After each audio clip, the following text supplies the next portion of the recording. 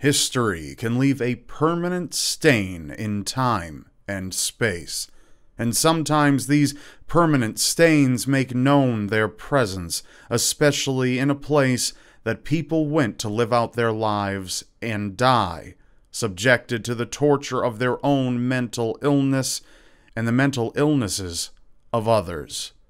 Tonight, we explore the Trans-Allegheny Lunatic Asylum, where the darkness of its history refuses to remain in the past.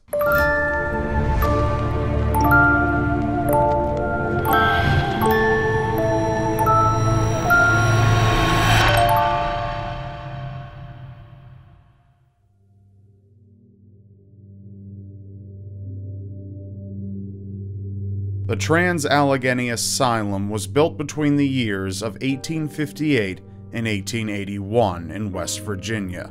Additionally, it is supposedly the largest hand-cut stone masonry building in the United States.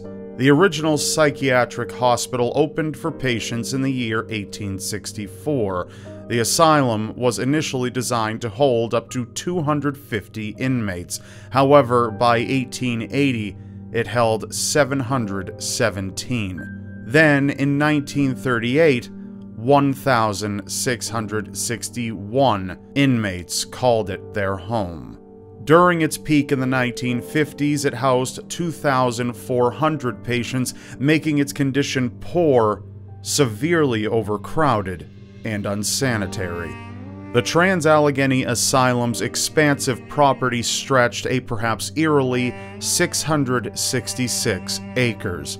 This included the main facility, a farm, a dairy, waterworks, and a cemetery. In 1902, a gas well was also drilled on the grounds. Many unbearable horrors took place within the thickest walls of the asylum. From frontal lobe lobotomies, which were procedures where a doctor quite literally used an ice pick and a hammer to chip through the back of a patient's eye socket and into the brain to scrape away connections that were thought to cause the patient mental distress, to electric shock therapy. Patients endured some of the most agonizing of treatments while imprisoned within the brooding citadel. Moreover, other patients who were deemed untreatable would be locked in cages, and many of the times they would rot physically and mentally while sitting in their own blood and excrement. Indeed, such treatments were normal at the time. And of course, with the innumerable deaths that took place in the asylum, speculations of hauntings and paranormal activity would inevitably result. Throughout the years, many visitors and trespassers have experienced the sensation of being watched and followed as they traverse the old asylum grounds, where so many suffered so long ago. Others have reported witnessing the apparitions of patients and even Civil War soldiers manifesting before their very eyes, either to act out what could have been their last actions before death, or perhaps to make an attempt to communicate with those of the present in some way. But in particular, one of the most infamous spirits that inhabits the forsaken edifice is known by the name of Lily. Although it has not been confirmed, most people have come to the conclusion that Lily was the daughter of one of the inmates, Gladys Ravenfield. After her birth, the staff named and took care of her. Meanwhile, Gladys's condition only worsened due to the severity of her treatments. She was never allowed to raise her daughter. Because Lily was most likely the product of her mother being raped, she was never formally adopted and thus became an inmate herself. Sadly, she died at an early age, confined within the heart of the asylum. Since then, her ghost wanders the now dusty and mildew-strewn halls, confused and seeking a playmate. Lily is known to pull on visitors' clothing, move toys left for her as gifts, and steal candy if left in the room. However, not every permanent resident at the Trans-Allegheny Asylum is as sweet and benevolent as Lily is. One spirit by the name of Ruth is one of the more violent and aggressive ones that visitors have encountered. But Ruth generally targets men, as she has developed a strong hatred towards the male sex during her lifetime. She will usually poke and pull male visitors, but has shoved a few up against a wall in the past. One of the most haunted areas in the decrepit asylum is Ward 2, which is haunted by a patient who was stabbed 17 times and left to die all by himself. Sometimes, over the dead stillness, his unrequited screams and cries for clemency can be heard, as if he is still trying to evade the one who murdered him. On the 3rd floor of the asylum, one of the most notable ghosts is one by the name of Elizabeth. Elizabeth was a nurse throughout her life.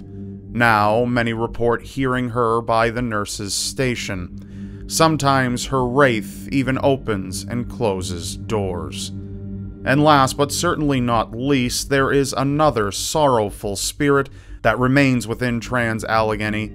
He is a spirit who goes by the name of Dean. Dean was a patient who suffered an anguishing fate. One day, 2 other fellow patients decided to attack Dean. They brutally assaulted him, then attempted to hang him. However, Dean refused and tried to escape. This only furthered the wrath of the 2 malevolent patients, who then dragged him into a room and placed one of the bed's legs on Dean's head. As Dean lay helpless and unconscious, the 2 patients then jumped on the bed, horridly crushing Dean's skull and ending his life. But despite the gruesome death, Dean's spirit is said to be peaceful and does not pose harm to visitors. Other spirits of the decaying sanatorium include former Civil War veteran patients on the 3rd story and many, many more. To this day, the Trans-Allegheny Lunatic Asylum is known as one of the most haunted places in the world. Its crumbling structure stands as a doleful and grisly reminder of what it was originally built for, and the terrors that went on throughout the many years of its operation. However, now it is a place of abandonment, harboring the souls of those who died within its oppressive walls, just waiting for anyone who's brave enough to pay the old asylum grounds a visit. Before we'd go, I'd like to give a very special shout out to Blue Apron for sponsoring this episode and helping to support my content and keep it coming for all of you. Blue Apron is a meal delivery service that delivers farm-fresh ingredients for gourmet meals to your door every single week. All the ingredients are top-notch, come in a durable, refrigerated box in case you're not able to get to the box right away, and they're perfectly portioned, so there's no waste of food and no trips to the grocery store. And just for all my fans, Blue Apron is giving the first 100 of you to use the link below to sign up $50 off your first 2 weeks with Blue Apron. Whether you choose their 2-person plan or their family plan, you're going to be cooking incredible meals with the help of detailed recipes. I've been using Blue Apron myself for years now, and it's taught me so much about cooking and even creating my own meals from scratch. And Blue Apron makes it convenient to get the food you want to eat, allowing you to customize orders in advance. Whether you want something with pork or you prefer vegetarian options, you can make pretty much any combination. Among their already large selection of recipes, Blue Apron continues to add new recipes all the time, so you're always able to try new things and learn new techniques to better the quality of your cuisine. And they ship to almost any country. Blue Apron is a phenomenal company that utilizes local suppliers for your food, so you're not only enhancing your life, but you're helping to sustain the suppliers that need and deserve it the most. So again, check out the link in the description below and join me in the Blue Apron community. Thank you for listening.